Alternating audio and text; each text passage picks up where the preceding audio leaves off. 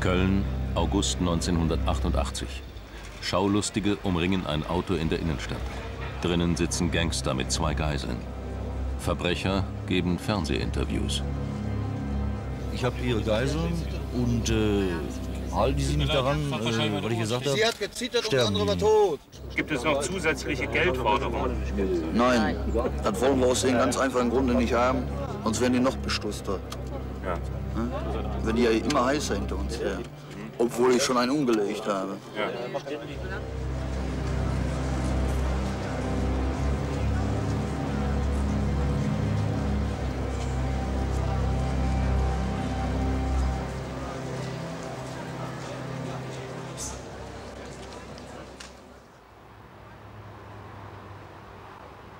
Angefangen hat die Geiselnahme 2 Tage zuvor in einer Bank in Gladbeck. Die Kidnapper werden von Hörfunkreportern angerufen. Die Polizei hat die Telefonleitung nicht gesperrt.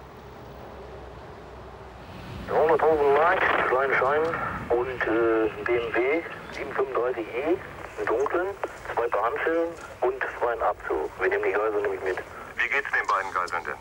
Der Angestellte hier, der hatte vorhin so ein Herzflattern. Ne? Sehen Sie denn eine Möglichkeit, dass Ihre Forderungen erfüllt werden? Ja, sonst sterben wir alle hier. Aus einem Banküberfall wird ein Medienereignis. Die Gangster verlangen Lösegeld. Ein Polizist in Badehose überbringt es. Eine Geisel muss es reinholen. Eine Fessel um den Hals.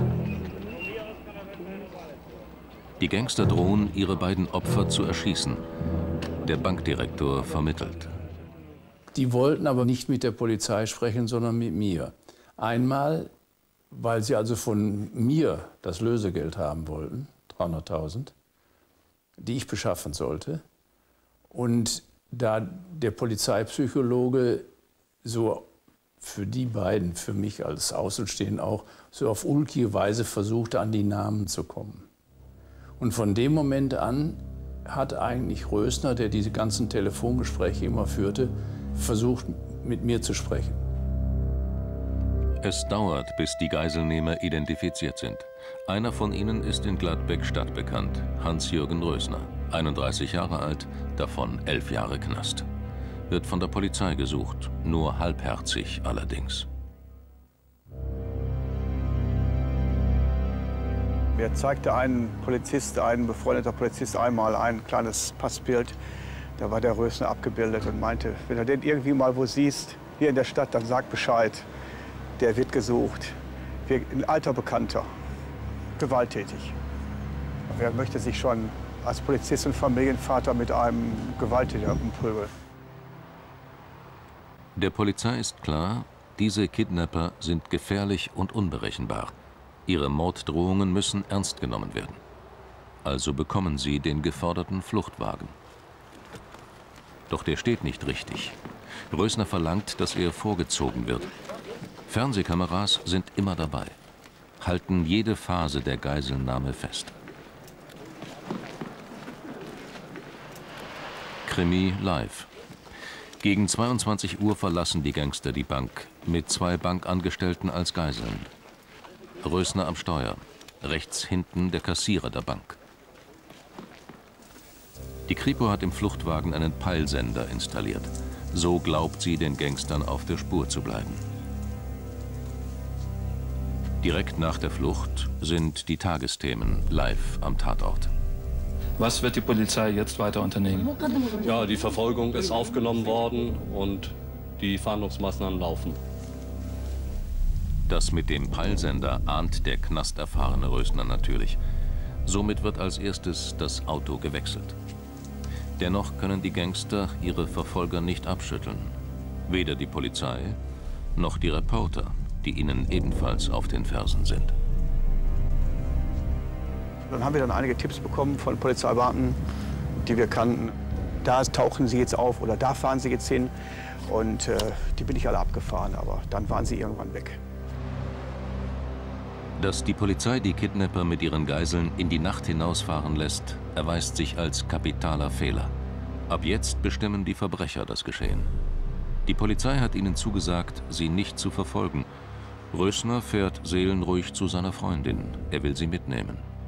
Nachdem man die Geiselnahme an der Bank nicht unmittelbar lösen konnte, nachdem es auch nicht möglich war, durch gezielte Schüsse die Täter handlungsunfähig zu machen, das heißt auch zu töten, nachdem das geprüft worden ist und das nicht möglich war, wollte man den scheinbar verfolgungsfreien Abzug der Täter. Und das hieß, man muss sie so weit in Ruhe lassen, dass sie die Geiseln laufen lassen können. Die Polizei hat Ihnen zugesagt, dass Sie keine Verfolgung machen würden. Aber Sie haben sofort Ihr Wort gebrochen. Ja, aber das wusste ich nicht. Und deshalb habe ich also Rösner immer gesagt, was verfolgt euch an Autos? Das sind 100%ig die ganzen Journalisten, die Fotos von euch machen wollen, die euch sehen wollen. Ihr habt ja schon die Stadt verlassen mit einem riesen Konvoi. Nein, sagt er, sind bestimmt auch Polizisten dabei. Und dann habe ich wieder mit der Polizei gesprochen. Da haben die mir gesagt, nein, nein, die werden so verfolgt. Also das können die gar nicht merken. Die sind ganz weit hinten dran. Haben Sie sich danach nicht irgendwie hintergangen gefühlt? Währenddessen habe ich mich schon hintergangen gefühlt. Rösners Freundin schlägt vor, nach Bremen zu fahren. Da hat sie Verwandte. Zwischendurch machen sie mehrere Stopps. Das Sondereinsatzkommando der Polizei könnte zugreifen, ohne die Geiseln zu gefährden. Doch es tut nichts.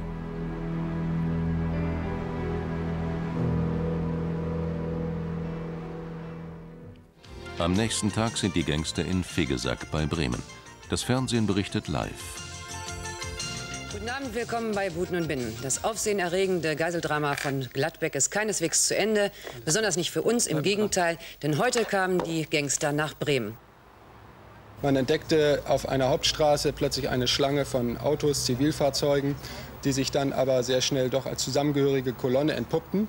Und dann wusste man auch, warum sie da stehen und was sie da eigentlich suchten, weil an dieser Stelle wir einen Blick bekommen haben auf das mögliche oder tatsächliche Fluchtfahrzeug. Darin sollen die Geiselgangster sitzen mit ihren nach wie vor 2 Geiseln. Auch hier in Vegesack könnte die Kripo zupacken. Denn Rösner geht mit der Freundin lange einkaufen. Der zweite Geiselnehmer, Degowski, verlässt den Fluchtwagen. Er muss mal. Doch wieder lässt die Kripo die Gelegenheit ungenutzt verstreichen. Aus Sorge um die Geiseln, wie sie später behauptet. Von Vegesack geht die Fahrt nach Bremen hinein, dicht gefolgt von Polizei und Journalisten. Später stehen die Gangster mit den Geiseln vor einem Gemüseladen in Bremen-Huckelriede. Sie zwingen eine Geisel, vom Laden aus zu telefonieren. Sie wählt den Notruf 110 und beschwert sich darüber, dass ständig Polizei in Sichtweite zu sein scheint und die Gangster deshalb die Geiseln nicht freilassen wollen. Ich glaube den Tätern mehr als der Polizei, sagt die Geisel am Telefon. Wenn die uns abknallen, ist das die Schuld der Polizei. Jetzt nimmt Rösner den Hörer. Sein Anruf wird zur Einsatzleitung weitergereicht ins Polizeipräsidium. Von dort soll er zur Verhandlungsgruppe mit speziell geschulten Kripo-Beamten weiter verbunden werden. Das klappt aber nicht. Der Innensenator ist Zeuge. Ich vergesse nie den Satz, wie ein Beamter sagte, so ein Mist, jetzt habe ich die Torte im Auge, weil er quasi, aus meiner Erinnerung von Herrn Möller, ihm gesagt wurde, Sie machen das jetzt. Er hat das im Übrigen aus meiner Sicht, das war die Situation in Huckelriede, durchaus geschickt gemacht, auch bezüglich dann des weiteren Vorgehens und so weiter. Aber genau dieser Weg, dass man Geiselnehmer in Gespräche hineinbindet, um auch dann eine Vertrauensbasis zwischen den Gesprächspartnern zu bekommen, ist dadurch natürlich verloren gegangen, beziehungsweise gar nicht begonnen worden, weil die Verhandlungsgruppe im Grunde genommen während des gesamten Geschehens völlig außen vor war und an einer anderen Stelle saß und keine Gespräche führen konnte. Rösner will in 15 Minuten wieder anrufen. Plötzlich glaubt er, ein getarntes Polizeiauto zu entdecken. Er sieht seinen Verdacht bestätigt und ruft nicht mehr an. Während der ganzen Geiselnahme wird es keinen Kontakt mehr geben zwischen Polizei und Kidnappern. Nur beim Gladbecker-Bankchef ruft Rösner an, der einzige, dem er noch vertraut. Und dann sagte mir Rösner am Telefon aus dem Gemüseladen, ich kann die Leute nicht freilassen, denn vor uns direkt am Eingang steht ein Polizeiwagen. Ich sage, woher weißt du das, dass das ein Polizeiwagen ist? Sagt er, ich sehe die Maschinenpistole, die der eine hat. Und da sage ich, bist du sicher, dass das eine Maschinenpistole ist oder vielleicht doch ein Teleobjektiv? Nein, 100%. Ich sage, dann schieß mal raus, dann merkst du am besten, was passiert. Und das war natürlich auch nicht gerade klug. Aber ich habe mich so geärgert, dass die Polizei ihnen keine Chance gegeben hat, das Mädel und den Jungen loszuwerden. Nicht? Nun drehen Rösner und Degowski durch. Sie überqueren mit ihren Geiseln und vorgehaltenen Pistolen die Straße Richtung Bushaltestelle Hockelriede. Obwohl der Platz von Polizei umstellt ist, sieht sie ratlos zu, was passiert. Gleich aber wird es zu spät sein, einzugreifen. Ein Schuss. Im Fernsehen geht die Geiselnahme als Live-Ereignis weiter.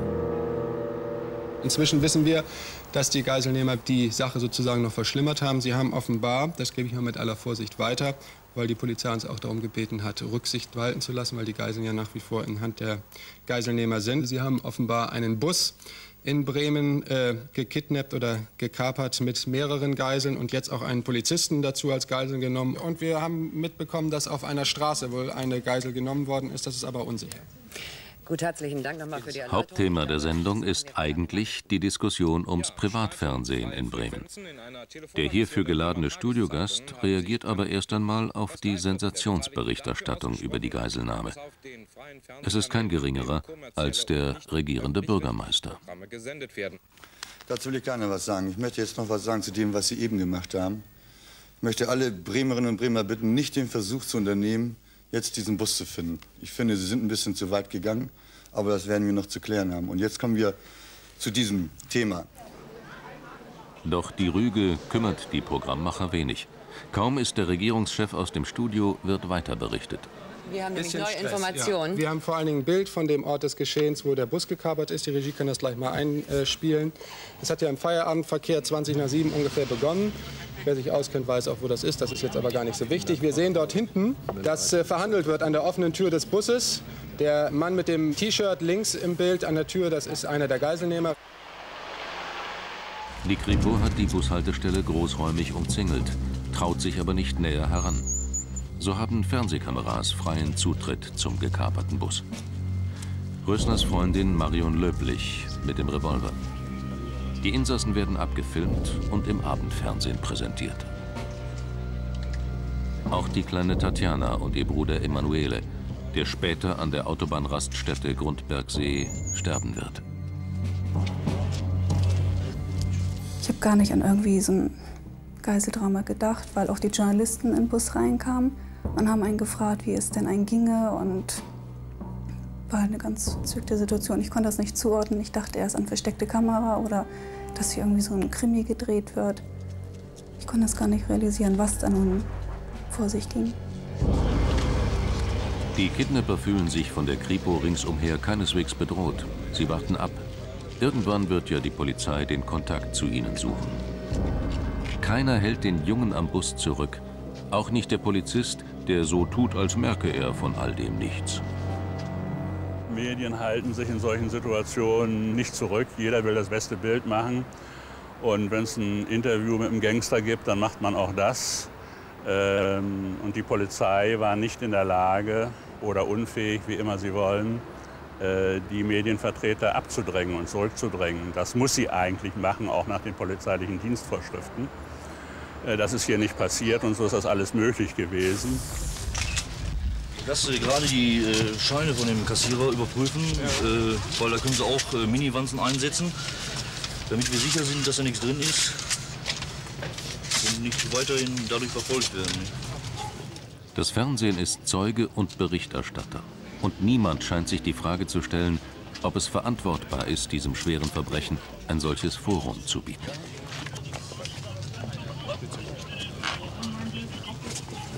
Einige ältere Geiseln dürfen raus.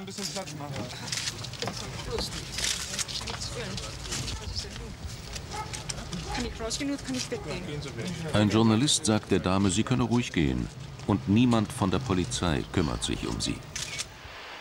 Die Kripo traut sich nicht einmal, einen ihrer Leute zum Bus zu schicken. So übernimmt ein Pressefotograf die Rolle des Verbindungsmannes. Doch der verkündet die Forderungen der Gangster erstmal den neugierigen Journalisten.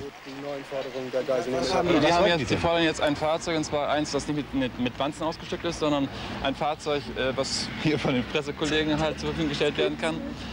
Und dann fordern Sie, dass ein Polizist ohne Waffe, mit Händen auf dem Rücken gefesselt und eine zusätzliche Handschelle für eine weitere Geißel zur Verfügung gestellt werden. Ein Austausch dieser ganzen Geißel, die jetzt ja in diesem Bus halt sind. Ne? Also und dann wollen Sie den Bus freilassen? Ja, dann wollen Sie den freilassen und dann ist auch Ruhe. Jetzt muss ich nur einfach eine Kripo mal eben finden. Das ist gar nicht so einfach hier. Das hat etwas mit dem Aggressionspotenzial bei den Tätern zu tun. Ihre Einstellung grundsätzlich zum Leben anderer Menschen und ihre Einstellung zum Leben von Polizeibeamten oder zur körperlichen Unversehrtheit von Polizeibeamten. Und vor dem Hintergrund muss man das sehr sorgfältig erwägen, ob man tatsächlich eine Polizeigeisel zur Verfügung stellt oder nicht. Und es ist negativ beschieden worden damals? Wir haben uns damals so entschieden, dass wir eine Polizeigeisel nicht zur Verfügung stellen. Aus Angst um die eigene Haut überlässt die Polizei den Gangstern lieber die 30 Geiseln. Peter Meyer vermittelt ein Fernsehinterview für die Tagesschau. Wie lange wollen Sie denn die Geschichte noch fortsetzen? Ja, wir werden einige Forderungen stellen und werden die nicht erfüllt, dann knallt es. Ne? Und vor allem mein Kumpel ist brandgefährlich. Ne? Und das letzte ist dann diesen, ja, ich habe 11 Jahre Knast weg, ich habe 13 gehabt. Ich war von Anfang an Erziehungsheim da und so eine Scheiße hat alles. Ne? Und ich scheiße auf mein Leben. Und das meine ich ganz im Ernst. Ja. Aber die anderen, die Unschuldigen? Kann ich nichts für. Da ist kein Platz, jetzt darüber lange nachzudenken, was machst du da eigentlich? Ich weiß nicht, welcher wirkliche Journalist würde eine solche Situation auslassen. Im Nachhinein, natürlich denkt man darüber nach. Ich bin auch sicher, nach dem Geschehen am Grundbergsee hätte ich dieses Interview nicht mehr geführt. Aber da wäre meine Einstellung dem Rösner und Legowski gegenüber, ja, ich sag mal, so aggressiv gewesen, dass ich sage, nee, mit diesen Banditen nicht. Aber bis zu dem Augenblick war ja zumindest noch niemand körperlich zu Schaden gekommen. Hans-Henning Schmidt, würden Sie mit ihm sprechen? Ja? Rösner gefällt es gut bei den Journalisten. Sie bieten ihm ein Millionenpublikum zur besten Sendezeit. Rösner kann sich wichtig tun, sich aufblähen mit seiner menschenverachtenden Lebensphilosophie. Ja, bis jetzt ist ja noch keiner eingetroffen da. Die Polizei ist ja zu feige zu kommen. Ich hatte schon ein paar Mal gesagt, kannst ruhig vorbeikommen, ich spreche mit dir und alles, kannst auch wieder rausgehen, aber er hat Angst. Nee. Unverwundbar kommt er sich vor, umschwärmt von Reportern, die ihn geradezu hofieren und die wie ein Schutzschild wirken. Da lässt er beim Gespräch schon mal die Knarre im Schoß liegen. Ich hätte ihm die Pistole wegnehmen können, einmal als er dieses Telefongespräch hatte. Ich hätte sie wegnehmen können. Und dann wäre der schon mal ohne Waffe gewesen. Und das habe ich einfach vermisst. Warum steht nicht einer von der Polizei da, getarnt als Journalist mit einer Kamera? Und das habe ich eigentlich zu der Zeit vermisst. Peter Meyer überbringt die Information, dass die Kripo keine Polizeigeisel im Austausch gegen die 30 Businsassen zur Verfügung stellen will. Wenn es keiner kommt, schneide sie weg! Rösner rastet aus. Er zerrt die 8-jährige Tatjana vor die Bustür und droht, sie zu erschießen.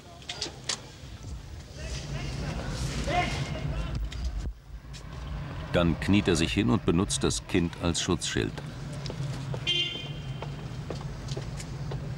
Momentaufnahme eines schweren Verbrechens.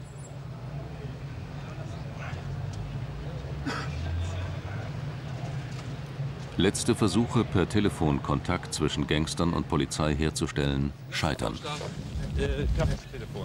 Die sollen mich anrufen. Gib's mal. Warte mal. Ich habe nichts zu schreiben, aber ich bin nur auf Schießen. Schreib mal die Nummer auf. Ich fahre das Auto gleich dicht dran und reiche in den Hörer rein. Peter Meyer ruft mit seinem Autotelefon bei der Einsatzleitung an. Das reinste Chaos. Am Ende stimmt die Telefonnummer nicht, die er anrufen sollte. Ist das alles bei der Polizei Unfähigkeit oder Absicht? 81 statt 80! 32, 80! Der Bus fährt auf die Autobahn Richtung Holland. Die Autos der Reporter fahren hinterher und behindern die Einsatzfahrzeuge der Polizei. Die Geiseln werden seit über 3 Stunden im Bus gefangen gehalten. Eingeschüchtert durch die völlig aufgedrehten Verbrecher, die ständig damit drohen, Geiseln zu ermorden, um der Polizei zu zeigen, wie weit zu gehen sie entschlossen sind. Stopp an der Autobahnraststätte Grundbergsee. Rösners Freundin muss auf die Toilette. Erstmals tritt der zweite Geiselnehmer, Dieter Degowski, in Erscheinung. Sind Sie wirklich bereit, Leute umzubringen? Ja. Wie geht es Ihnen mit der Pistole am Hals? Ja, eigentlich ziemlich gut dafür. Mir ist das alles gar nicht so bewusst irgendwie. Zu jung. Können Sie sich vorstellen, dass er wirklich abdrückt? Nein. Eigentlich nicht. Nein. Silke wird bei der Festnahme der Kidnapper sterben. Ihre Mutter leidet darunter noch heute. Sie war zu einem Gespräch bereit, aber nicht vor der Kamera. Am nächsten Tag haben wir das Bild meiner Tochter gesehen. Mein Vater hat mich angerufen und hat gesagt, das ist Silke. Ich habe es nicht glauben wollen. Doch, sagt er, das ist Silke. Wir haben sie ja nicht vermisst, weil wir gedacht haben, sie schläft bei ihrem Freund in Bremen. Wir haben wohl von dem Bus gehört und von dem Geiseldrama, aber haben nicht gedacht, dass das die 53 ist. Ich hätte ihr so gern geholfen, wenn ich es gewusst hätte. Ich wäre auch in den Bus gestiegen, mit meinem Mann zusammen. Hätte meine Tochter beschützt. Die Geiseln aus der Gladbecker Bank werden freigelassen. Über 40 Stunden waren sie in der Gewalt der Gangster. Jetzt sind sie erleichtert, aber traumatisiert für immer. 2 Kripo-Beamte wollen Rösners Freundin auf der Toilette verhaften. Für die eine Täterin ist jetzt auf dem WC mit Waffe. Auf WC mit Waffe. Ja, wer für die Entscheidung dabei? Soll ich die abschütteln? Wenn es möglich ist, hol sie. Die beiden Beamten nehmen die Komplizin Marion Löblich fest. Wer den Befehl gab, wurde nie geklärt. Ich werde wahnsinnig, die soll rauskommen. Wenn der Frau einer was tut und die kommt in... Es dauert einige Minuten, bis Rösner im Bus mitbekommt, dass seine Freundin nicht zurückkehrt. Er brüllt seine Wut heraus. Ständig zerrt er dabei die 8-jährige Tatjana vor sich her und droht, sie zu ermorden. Diese verfluchten Schweine, diese dreckigen.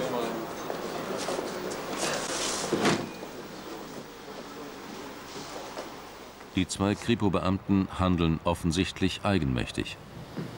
Die Festnahme der Frau kann nicht gehalten werden, wenn die anderen nicht aufmerksam gemacht werden können.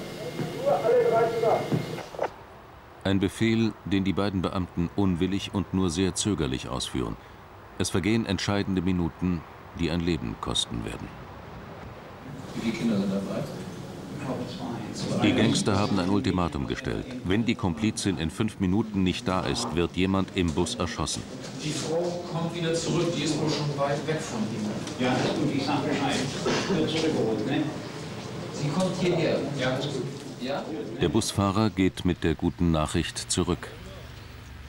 Doch die 5 Minuten sind abgelaufen.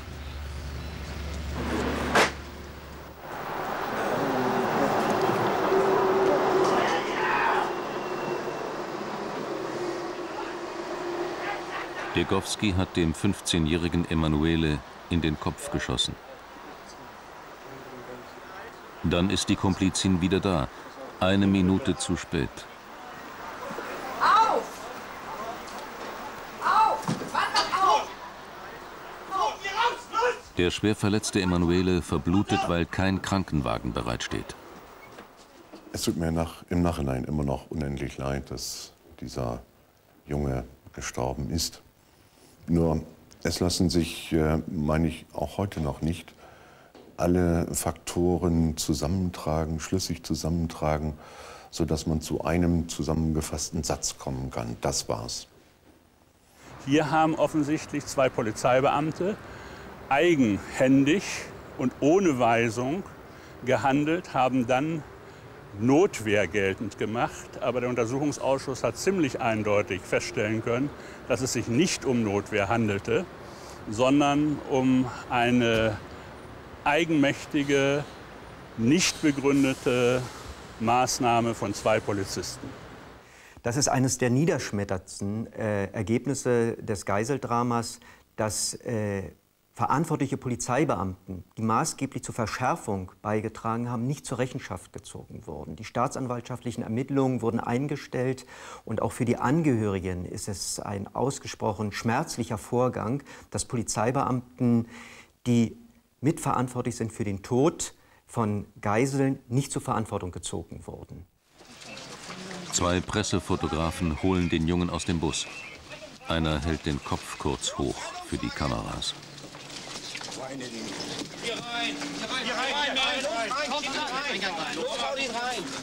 Stellen Sie sich vor, als geschossen wurde, war mein Sohn nicht tot.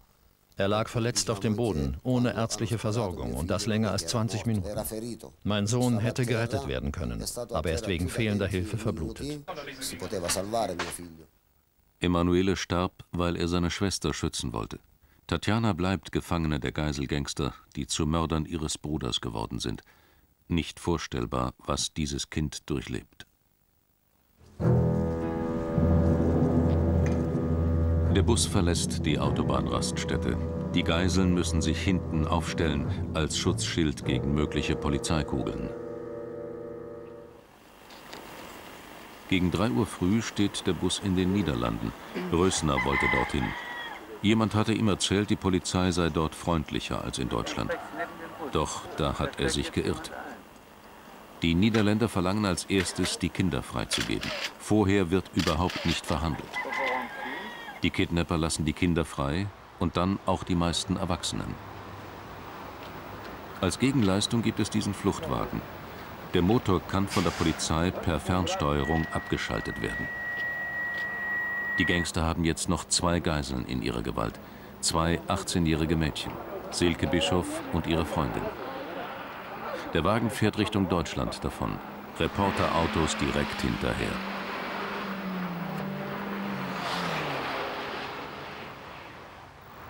Zurück bleibt der leere Bus. Die Fenster hat Rösner während der Autobahnfahrt durchschossen, als er auf Autos ballerte, die dem Bus zu nahe gekommen waren. Haben Sie schon Kontakt zur Familie gehabt? Ja. Haben Sie schon gehabt? Wie geht's Ihnen? 11 Stunden waren sie in der Gewalt der Geiselgangster. Die Polizei ist von Anfang an mit dem Ziel an diese Geiselnahme herangegangen, auf jeden Fall das Leben der Geisel zu schützen. Und deswegen haben bei uns immer, das ist der oberste Grundsatz, die Strafverfolgung hat dem gegenüber zurückzutreten. Sie sind frei. Doch für die 2 Geiseln im Fluchtwagen geht der Albtraum weiter.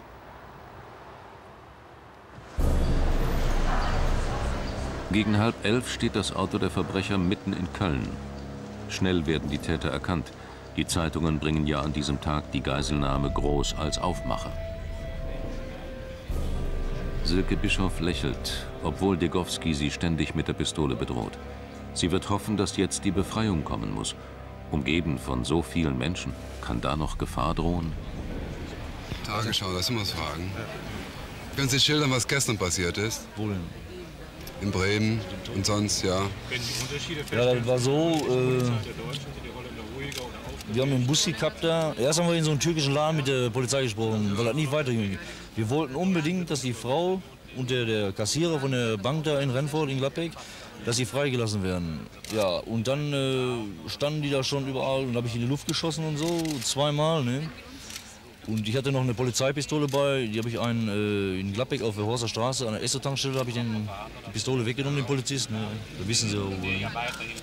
Und die habe ich dann auch mal nebenbei gleich ausprobiert. So, ne? Ja, und dann sind wir in den Bus rein. Der wollte wegfahren, habe ich gesagt, stehen bleiben, ne? Sonst knallt. Und hat er auch gemacht. Und da sind wir rein, habe ich gesagt, es passiert kein was hier, verhaltet euch ruhig. Ne? Und haben sie auch soweit. Ja, und dann war der ganze Auflauf da. Polizei und neugierige Leute. Und dann ging es auf einmal schief? Ja, und dann habe ich gewartet, dass endlich einer kommt, mit dem wir verhandeln können. Ne? Der Polizist, der Reporter oder Journalist, was das war übrigens ein ganz Linken, ne? Der sagte, ich werde da versuchen zu vermitteln, ist auch rübergegangen zur Polizei da und hat gefragt. Und haben sie gesagt, hier, nein, es kommt kein Polizist rüber. Ne? Hättest du unter den Umständen, wie das jetzt alles gelaufen ist, mitgemacht von Anfang an oder hättest du gesagt, also wenn sich das so auswächst, wenn sowas passieren kann, dann besser nicht? Also mit dem Junge, wenn ich das von vornherein gewusst hätte, nicht, auf keinen Fall. Das ist echt scheiße. Das ist also eine Sache gewesen, wo eben die Bullen wieder mal schuld dran waren. Ne? Was haben die davon, die beiden sind die Gangster, warum nehmen sie mich fest? Ne? Unerträglich, wie kumpelhaft die Journalisten mit den Geiselnehmern reden. Sie duzen. Wenn es wirklich da zu einer Katastrophe gekommen wäre, da hätten die mit rechnen müssen. Können wir irgendwas für Sie tun? Ja, habe ich ja schon gesagt. Ich möchte, dass die Polizei informiert wird, weil ich habe auch keine Lust mehr, mich da mit auseinanderzusetzen am Telefon oder so, weil die wollen ja nur hinhalten. Die haben mir da erzählt, ja, die haben Schreiben, ich würde nur 6 Monate kriegen, haben sie mir da vorgelegt und so. Aber ich habe 11 Jahre abgesessen, insgesamt 13 gehabt. Ich habe von klein auf die Krumme mitgemacht und so weiter. Ne? Und ich lasse mich auf sowas nicht ein. Ne? Und deshalb möchte ich nur, dass die auf keinen Fall hier irgendwas versuchen. Das habe ich heute im Radio gehört. Da in Recklinghausen oder wo sind sie am Beratschlagen, wie sie uns fertig machen. Ne? Und dann sind die Mädchen tot. Das ist so sicher wie Arme in Kirche, wie wir dann auch tot sind. Ne? Das ist 100%. Dazu wären Sie bereit? Ja, sofort. Ich soll sie erschießen, hat sie gesagt, wenn das so weit kommt. Ja. Ich stecke mir die Dinge dann im Mund. Und dann ist die Sache erledigt.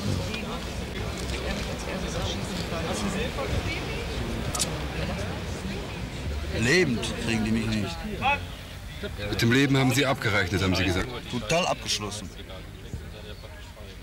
Anders geht's nicht. Und in der Kiste habe ich keinen Bock für. Aber Sie können das Leben der Geiseln nicht auf dem Spiel setzen. Das ist mir uninteressant. Ich setze mein Leben auch auf das Spiel. Ja. Wie geht's Ihnen? Ja, gut. Also ich habe Angst davor, dass die Polizei nicht darauf eingeht und es dann nochmal so passiert, dass jemand umgebracht wird oder so.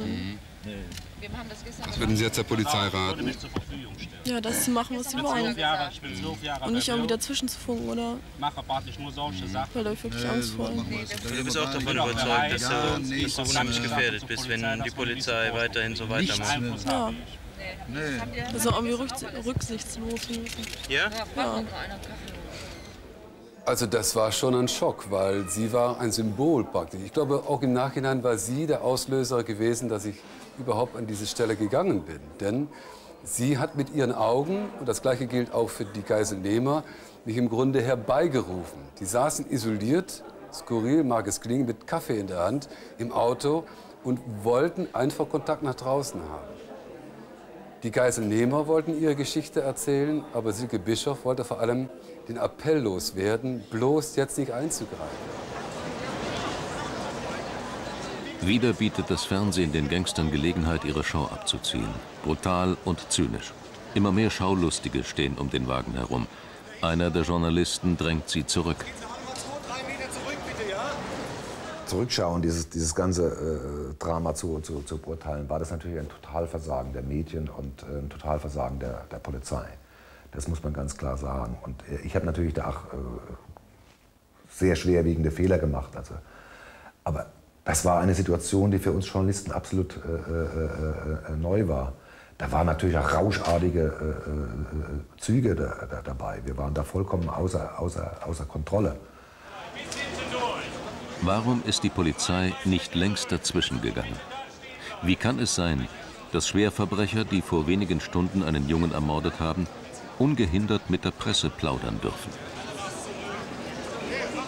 Die Polizei war sehr wohl vor Ort, nur wir konnten nicht eingreifen, weil die Täter Forderungen gestellt hatten, die Polizei A fernzuhalten und B so viele Journalisten um die Täter sich herumgruppiert hatten. Wir konnten nicht mit uniformierten Kräften herangehen, weil sie längst bei früheren Stops gefordert hatten, keine Polizei zu sehen. Und deshalb mussten wir zivile Kräfte dahin bringen. Leider ist es so gewesen, dass die vielen Journalisten, die da um das Auto herumstanden, dann, als die ersten Kollegen in Zivil kamen, zum Beispiel unser damaliger Pressesprecher, die Täter darauf aufmerksam gemacht hatten, dass das Bullen in Zivil seien. Das war eine sehr gefährliche Situation.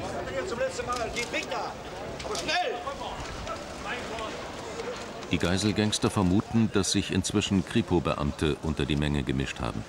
Rösner will sich die Ausfahrt freischießen. Doch niemand unter den Schaulustigen glaubt an die Gefahr. Keiner weicht zurück. Dann sagte Rösner zu mir, mit Verweis auf den Degowski hinten, so sinngemäß, ich kriege das wörtlich nicht mehr so genau zusammen, aber du siehst, der Degowski dreht gleich durch, wir müssen hier weg, kannst du uns zur nächsten Autobahnauffahrt bringen?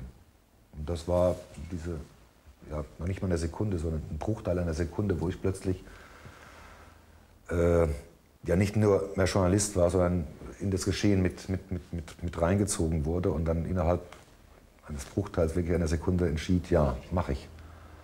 Weil das war natürlich, gebe ich ehrlich zu, eine Mischung aus journalistischer, ja, Gier, kann man schon sagen.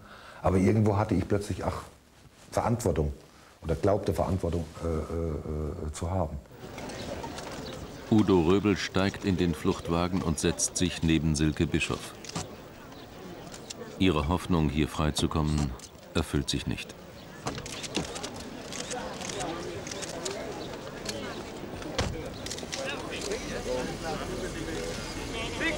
Wie heißt er? Udo Röbel. Udo Röbel. Nicht alle diese Aufnahmen wurden damals im Fernsehen gezeigt, weil sich unmittelbar nach der Geiselnahme eine Diskussion über die Rolle der Medien aufdrängte. Selbstkritisch gaben die Fernsehanstalten zu, da sei wohl manches ausgestrahlt worden, was man besser nicht gezeigt hätte. Die Jagd nach den besten Bildern, den packendsten Interviews eines Verbrechens, während es geschieht. Eine Grenzüberschreitung. An diesem 18. August 1988 hat die Polizei mehr Mühe, die Reporterautos abzudrängen, als dem Fluchtwagen zu folgen. An der Raststätte Siegburg lassen die Gangster Udo Röbel wieder frei. Die Autobahn wird gesperrt. Die Polizei hat Anweisung, die Täter festzunehmen. Das Risiko für die Geiseln wird hingenommen, heißt es offiziell. Ein Lokalberichterstatter umfährt die Sperrung und ist ganz nah am Geschehen. Das Fahrzeug ist stehen geblieben, da wo etwa die Bäume aufhören, auf dem rechten Standstreifen. Ich habe überholt und bin noch weiter gefahren bis so auf den halben Berg, etwa 150 Meter. Dann passierte 10 Minuten eigentlich gar nichts. Dann sah ich, dass an dem BMW die Lichter wieder angingen und er hatte sich schon so mit dem linken Vorderrad gerade über die durchgezogene Linie bewegt, als von hinten der erste Mercedes des SEK kam und ihm in die Seite fuhr. Ich selber bin ausgeschert, habe das sogenannte Rammfahrzeug vorgelassen. Und in dem Moment, als unser Rammfahrzeug, also das Fahrzeug, das den Auftrag hatte, das Täterfahrzeug zu rammen, gerade anlegen wollte, fuhr das Täterfahrzeug los und es kam nicht zu dem optimalen Auftreffen. Die Fernbedienung zur Abschaltung des BMW-Motors kann nicht eingesetzt werden, weil sie vergessen wurde. Haarsträubend. Die Polizei macht Fehler über Fehler. Dann gab es eine Schussserie von 20, 30 Schüssen.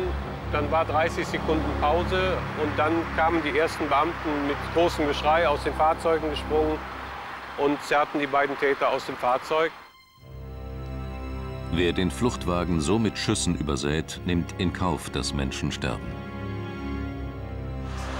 Ich habe eine Person rechts aus dem Auto in den Graben fallen sehen. Ob sie gesprungen oder gefallen ist, konnte man auf die Entfernung damals nicht erkennen. Aber da ist sie dann auch liegen geblieben. Auch Rösner und Degowski lagen also wie paralysiert auf dem Boden. Für mich war eigentlich klar, eigentlich hat das keiner überlebt. Die wirkten wie tot. Die Verbrecher überleben. Silke Bischof stirbt. Getroffen, laut Obduktionsbericht, von einer Kugel aus Rösners Waffe, die vermutlich aus Versehen losging. Die Geiselnahme ist zu Ende. Kurz vor der Grenze zu Rheinland-Pfalz. Manche behaupten, die Kripo hätte unbedingt vor dieser Grenze zugreifen wollen, um den Fall nicht an das Nachbarbundesland abgeben zu müssen. Doch dies blieb ein Gerücht. Wer liegt unter der Plane? Bitte? Wer liegt unter der Plane? Ein Staatsanwalt ist vor Ort, um die gierigen Reporter zu zügeln. Aber es ist abwegig zu sagen, ob es ein Mann oder eine Frau ist, die gestorben sind. Ja, nun welche? Wir sind, passen Sie mal auf, ich will ja mal klar sagen, wir sind ja noch dabei zu ermitteln. Sie haben doch nur geguckt, wie viel es Ihnen gesagt werden war. Das ist doch eigentlich nicht genau. Wissen Sie doch. Welche Informationen wollen Sie denn? Formulieren Sie hat die kurz oder lange Haare? Das kann ich nicht sagen, ich habe es ja nicht gesehen. Die Mutter kann nicht glauben, dass nur Rösners eine Kugel ihre Tochter Silke traf. Meine Tochter saß im Auto auf der Beschussseite und 60 Einschüsse im Auto.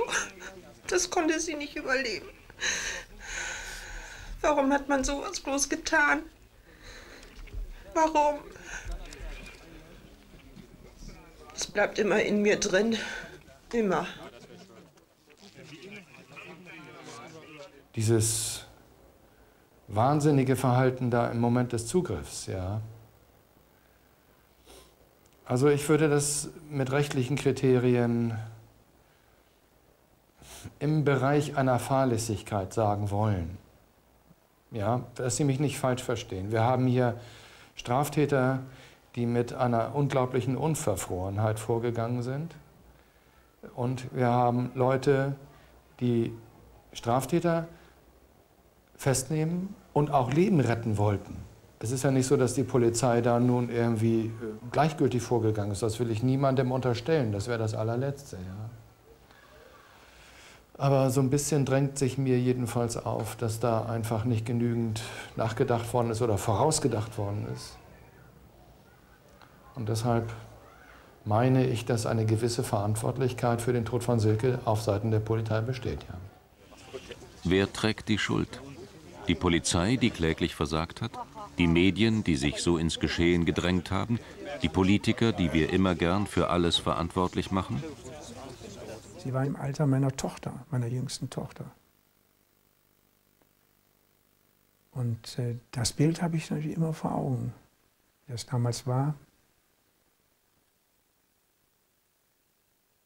Also von einem kann Herr Rechtsanwalt Bischof ausgehen. Obwohl ich nach wie vor sage, die Polizei hat aus damaliger Sicht richtig gehandelt. Ich selbst werde die Gladbecker Geiselnahme nicht los.